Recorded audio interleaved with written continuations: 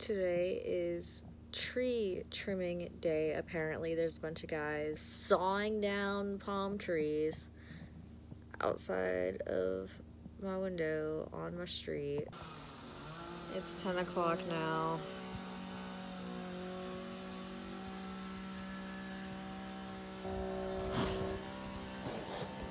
Apparently your girl is not gonna get to sleep today. I don't even think these are the same people. I think these are different people. It stopped for a little bit and I fell asleep.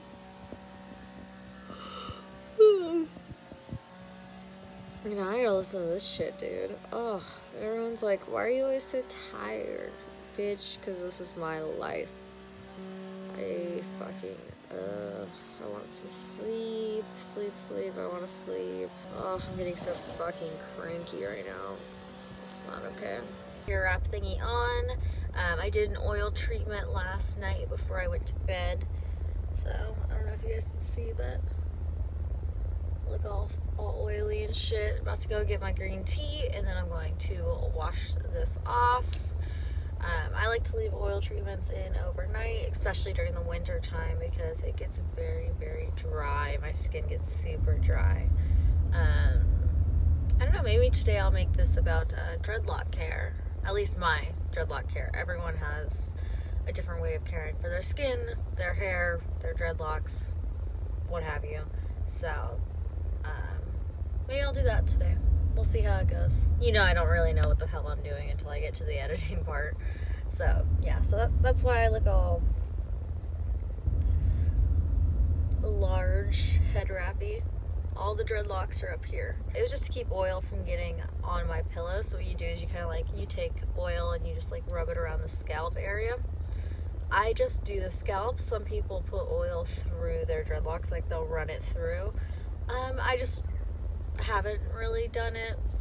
I don't feel like the ends of my hair are dry. So Starbucks, and then shower, and then work, and yeah, so lots to do, and it is already 4:30. I didn't get to bed until like 11. So like I was saying, I did an oil treatment last night, so my hair looks super crazy. But my scalp feels moisturized, and that is the point, because dandruff is a thing, a very big thing and a very annoying thing when you have dreadlocks. So you got to take care of your scalp, otherwise it just like takes over your entire life. All right, let's get in the shower.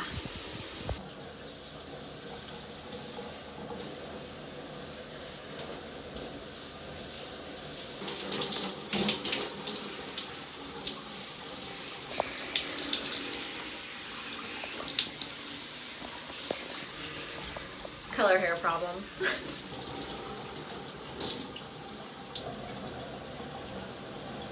This is my favorite shampoo. It just gets really, really clean. I like Dolly Locks for if I want a more conditioning treatment, but this one's really good for if you want to like strip the hair, because after you do an oil treatment, you don't want any oil residue in your hair. Separate out my bangs. I wash my hair with normal shampoo, just my loose parts, my bangs. You can't really wash all your hair with dreadlock shampoo. Just it turns into a not good thing. You get all knotty and stuff because it's not conditioning enough. Take it, and I separate it, and then I wash. Probably gonna have to wash this twice. So I did a lot of oil last night.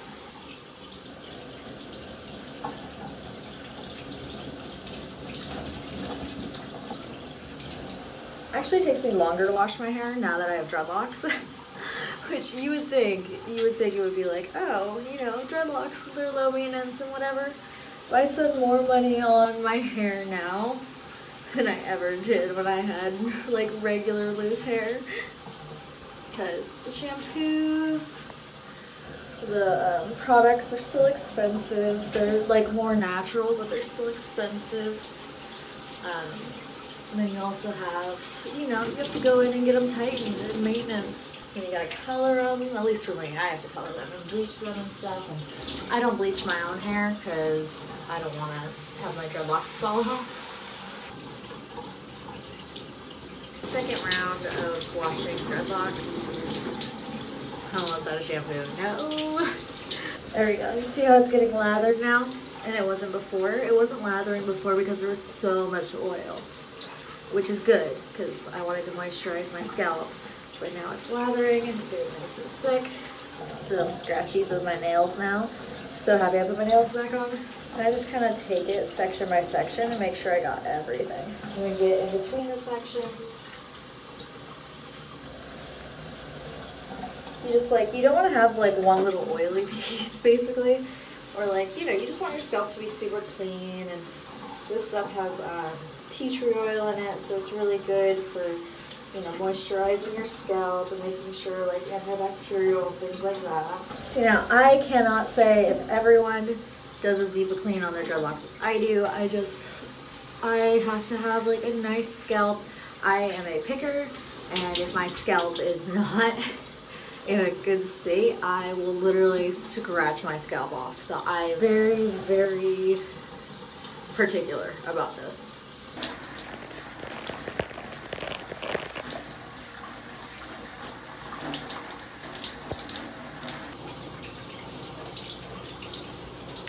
So this shower head that I got it from Home Depot. Not sponsored or anything weird like that. This thing is awesome. Watch this.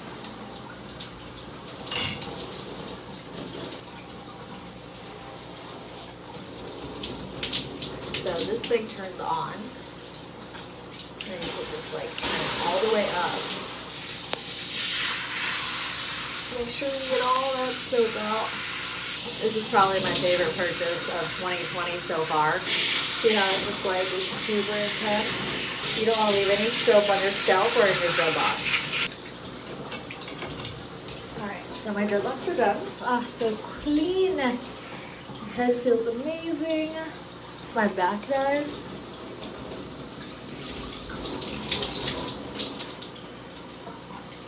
Doesn't look like I colored my back, which means I rinsed out enough of the color when I colored my hair. If you don't rinse out the hair color enough, sometimes you'll take a shower and it'll turn like half your body purple and half your body blue. It sucks. I use a shampoo and a conditioner though. On dreadlocks, you don't use a conditioner. I pull my dreadlocks back.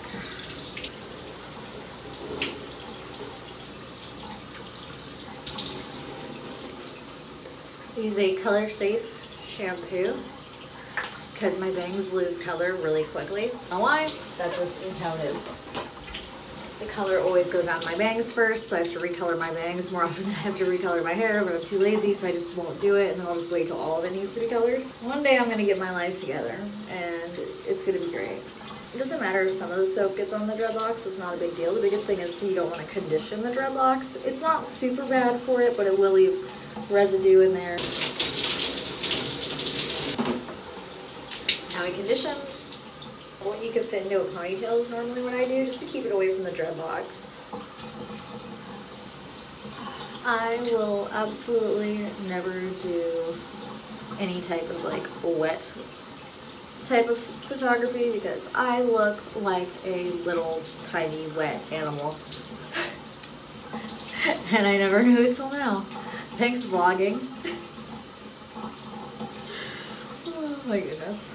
I don't know. What animal do I look like? I feel like I look like a little like wet animal. I don't know, maybe like an otter or something. Maybe a seal. Yep, this is not my look, but you know, I feel some people don't know how to take care of dreadlocks, so this might be something cool that they can learn from. I am done with my hair. I'm gonna put my hair up and I'm gonna scrub my body real quick and my face, because the hair dye gets all over you and it can stain you, and even if you don't see it now, you'll see it when you get out. So I just preemptively scrub and make sure that my hair dye didn't stain my skin. So I'm gonna do that, and I'll check in with you guys when I'm out of the shower. I already put spray, like blow dry spray, in my bangs because I'm going to blow dry them. I'm gonna take a gel and go through my dreadlocks just to get the flyaways to like calm down. I use the Lollylocks coconut, aloe, and lime tightening gel.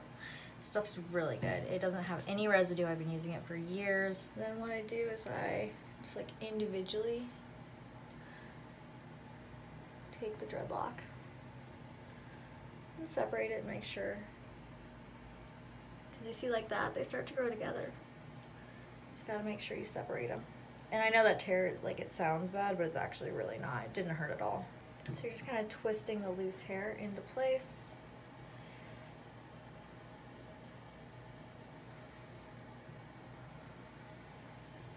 And then I'm twisting it right now just to hold it in place. I'm gonna untwist them after I dry it. But if you leave it like that, then the root will like look thinner, and I don't like any like different.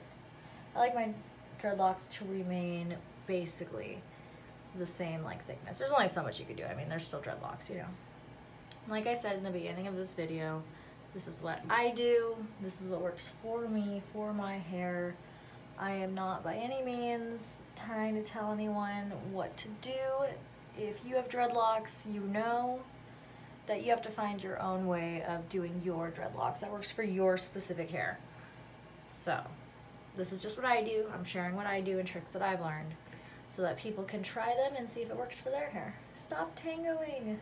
So the biggest thing is to try to make sure that you get it in the right section, which gets pretty difficult towards the back. I'm gonna have to look in the mirror and like move shit around, but it is definitely worth it because it does help with maintenance and stuff.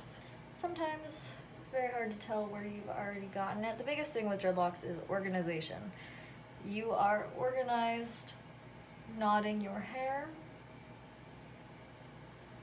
It is very important that you keep it organized because they will grow together, they will eat each other, it will be a thing.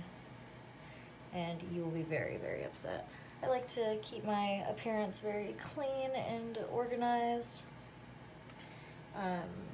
You know, because there's a lot of people who just, for some reason, believe that dreadlocks are dirty. I don't get that. Like, as a stripper, you get that a lot as well because people are ignorant and they just don't understand. Okay, so I did my whole head and now I have my bangs out.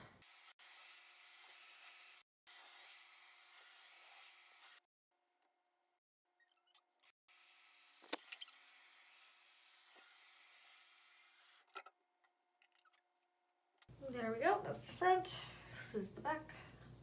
I don't know if you can see, but the sections are a lot more clean. I'm gonna start getting my makeup ready for work now.